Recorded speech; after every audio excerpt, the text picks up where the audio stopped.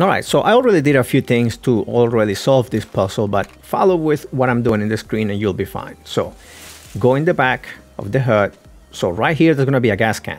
Go ahead and pick that up. You'll go through an animation and it's gonna show you that there's some gas in there. So once you do that, go back over here, put that gas in there, in the generator. After that's done, turn to the right, turn that knob, and then you are done in this area. So we are gonna go back to this other HUD over here. Here we go. All right, so that's the door that we wanna open, but we're not ready for that yet. Turn this knob right here so we can open this door on the right-hand side. Okay, so now that is done. Go through the door, and this is what got me right here. I needed to go up and drop down so I can get to another area. So here we are. All right, drop down. And we are going to be messing with this electrical panel over here. So let's do that.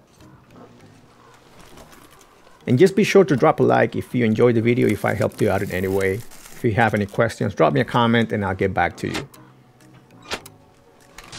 All right, so there we go. Now we are done. So we can go through this red door right here.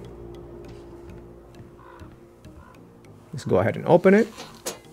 All right, there we go. So we are ready to go to the final door.